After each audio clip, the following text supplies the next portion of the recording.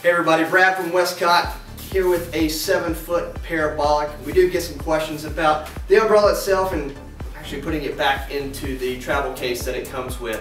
So wanted to go over that quick tip with you. So you get your 7-foot parabolic, you're going out for a shoot, have a nice long day of shooting, have your umbrella out, give me a nice light. This guy here is the silver interior with the black back. We also have the white interior, and then we have the shoot through.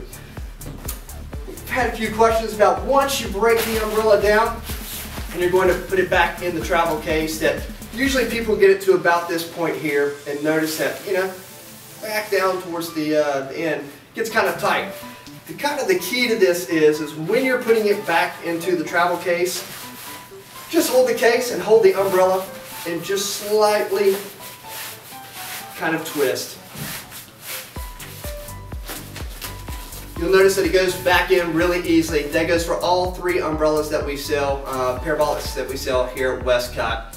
If you have any additional questions or want us to make any other videos, please visit us at fjwestcott.com or reach out to us on social media. Again, Brad from headquarters. Hope you guys enjoyed your shoot, and we'll talk to you soon.